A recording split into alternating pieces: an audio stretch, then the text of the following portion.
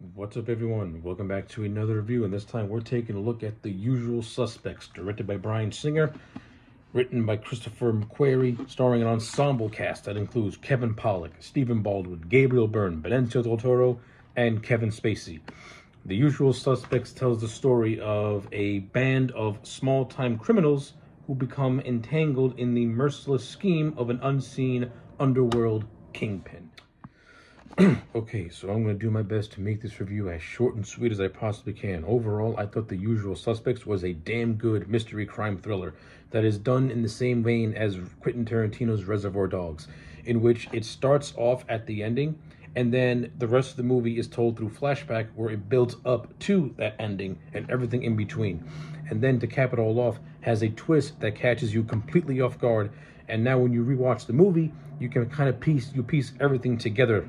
You can piece everything together that way. I thought The Usual Suspects was overall very well written and very well directed by Bryan Singer. This was one of Bryan Singer's earlier films before he went and did X-Men. And this was also one of the early writing credits of Christopher McQuarrie. I think these two as a duo did a really good job. Bryan Singer is a good director. You know, his personal problems aside, along with Kevin Spacey's personal problems aside, these guys are very talented. Now, Bryan Singer is a very talented director, and I thought he did a great job at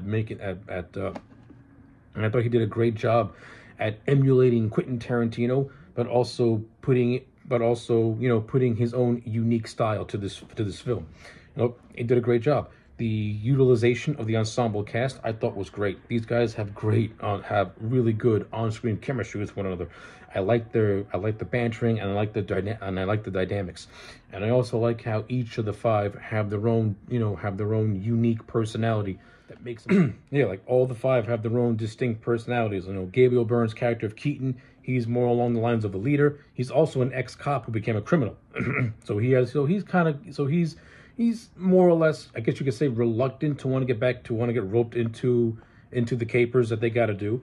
Then you have the duo of Fenster and McManus, played by Benicio del Toro, and Stephen Baldwin, respectively. And I like these two. These two are my favorites. Like Stephen Baldwin's character of McManus, he's a wise ass, and Baldwin gives him a lot of personality, especially during the infamous lineup scene where they all got to repeat a phrase. They all do it in their own unique, different ways, and Stephen Baldwin and McManus does it in the way that just every time you watch it, you just can't help but laugh at it. The same thing with the way Del Toro. The same goes for Del Toro's character of Fenster. The way he has to repeat the line, it's absolutely hysterical. And the personality that Del Toro gave the character of Fenster is somebody who has like a garbled speech. So every time he talks, you can barely understand what he's saying, but it's absolutely hilarious. Like, it's really well done, really cool. And then you got Kevin Pollak, who plays the character of Todd.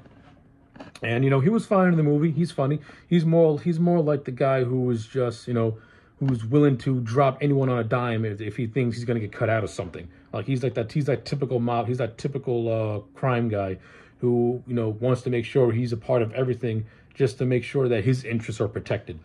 And then you have the mysterious one, Verbal, played by Kevin Spacey. And now, Verbal, to me, is one of my favorite characters, and I am a fan of Kevin Spacey as an actor. As I mentioned earlier, even though he and Bryan Singer have got a lot of controversy surrounding them, you can't hide the fact that they're very talented at what they do. Kevin Spacey is an extraordinarily talented actor, and I thought he was fantastic as the character of Verbal. And it's through the character of Verbal where this movie is told in mostly a flashback while he's being interrogated by this cop played by Chaz Palminteri.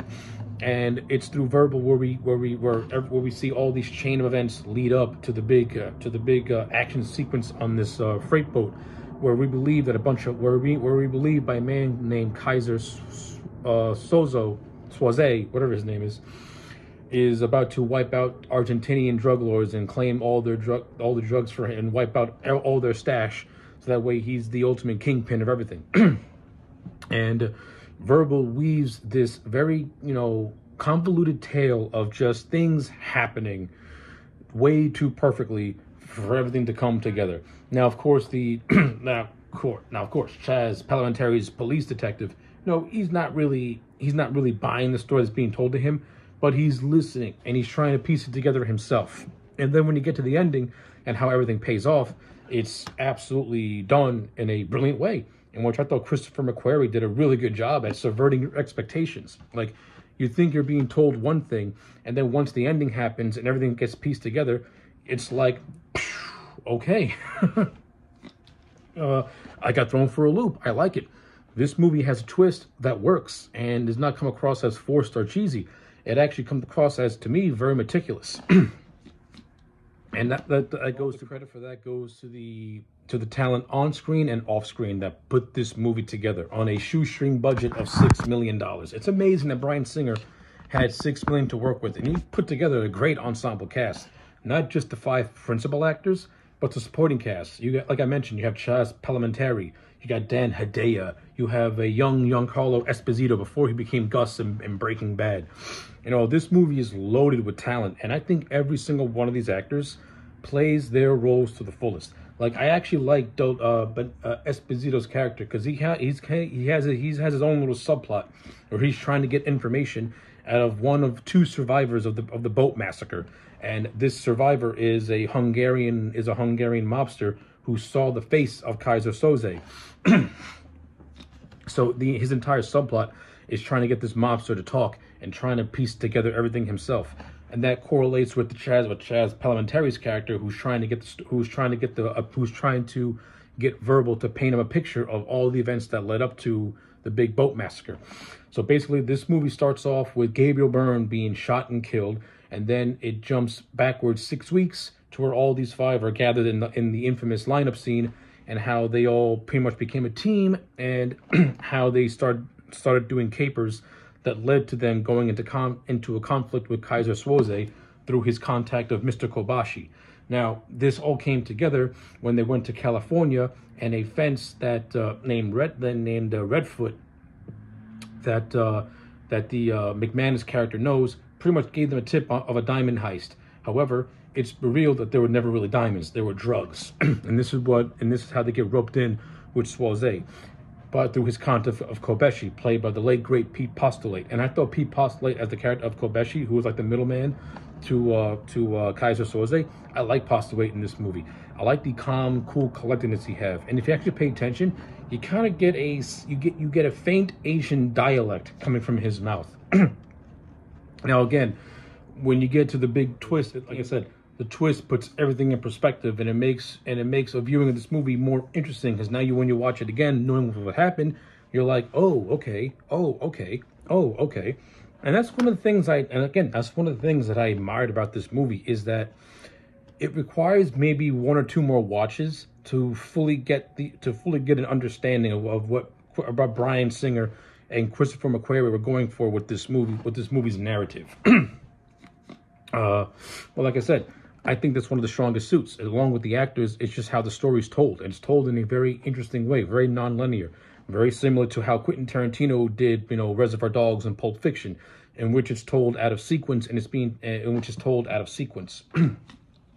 And I just like the manipulative natures of a lot of these characters, particularly that of the character of Verbal, as he's talking to the detective. And of course, he has one of the greatest lines where he says, the greatest thing the devil ever did was making people think he never existed, and just like that, poof, he's gone. And then when you get to the twist, you realize that Verbal was the devil all along. So basically, the twist of this movie is that so in this movie's universe, the character of Kaiser Soze is built as this fictitious, as this urban legend amongst the criminal underworld. He's a Hungarian, maybe half German, who pretty much killed his entire family after the Hungarian mob held them hostage. So and basically became this underground legend, in which he never deals with anyone directly. He always has handlers do his business for him. So he's basically an unseen crime boss, like this shadowy figure who can pop up at any moment, and you won't know who he is, because no one knows what he looks like or who he is. So when you get to the climax and the massacre at the boat happens, we see Soze kill Keaton. Now, prior to Keaton getting offed, We also see Fenster gets killed off after he tries to go again, after he tries to flee California. Then Kobashi has him whacked. And then when you get to the big climax, Todd is whacked. McManus is also killed.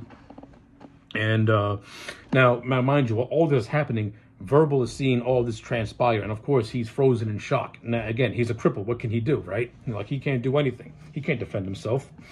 So as he's weaving this tale, for the most part, the Chaz Parliamentary character buys it. Now, as interrogation is going on, it's revealed to us that the character of Verbal has immunity. So pretty much almost nothing can be held against him for the most part. So after he's done weaving this tale, he leaves the police office. And then as Chaz Parliamentary's character is talking to another cop, he starts looking, thinking about the story and what's been going down. And then he starts looking at pictures on the wall. And then all of a sudden, things start to sound a little off when he replays the story that Verbal was telling him. So basically, Verbal was telling the Chaz Parliamentary this fabricated story just by piecing together just things all around him in this office. Like the name Kobayashi came from the Kobayashi coffee mug. The name of Redfoot came from a name that he saw on a bulletin board. So basically, the entire story that was woven was just Verbal telling the story on the spot just to throw the scent off his trail. And then it's really revealed that Verbal was Soise the entire time. And it kind of raises the question did Verbal come up with the character of Soise to throw people off his scent just in general while he conducts his business as a criminal? Or is Soise an actual real person and Verbal is his and the name of Verbal Kint is his alias? I like how the movie never gives you a clear answer. The only answer it does give you is that Verbal manipulated all the events of this movie. And I like it because the most unassuming character was the criminal mastermind. And then you find out in the end that he never had cerebral palsy at all. He faked the whole thing. and that the character of Kobayashi actually did in fact work for the Verbal character. I thought the end of this movie was actually top notch. It was great. It worked so well for me. Good stuff. Like, yeah, I think the usual. I can see how this movie can be confusing to a lot of people, and when I was watching it, yeah, there were moments where I was maybe a little bit confused, but then when you get to the ending, it does make a lot of things make sense. So at least I'll give it that. But again, from a production standpoint, well done. From a writing standpoint, probably one of the best written movies of the mid '90s. The cast is on point. Everything about this movie is an absolute win, which is why I'm going to give The Usual Suspects a 9 out of 10. I thoroughly enjoyed this movie a lot. So yeah, those are my thoughts on The Usual Suspects. Let me know your thoughts in the comment sections down below. Like the video and subscribe. And remember, the greatest thing the devil ever did was making people believe he didn't exist. And then, poof, he's gone.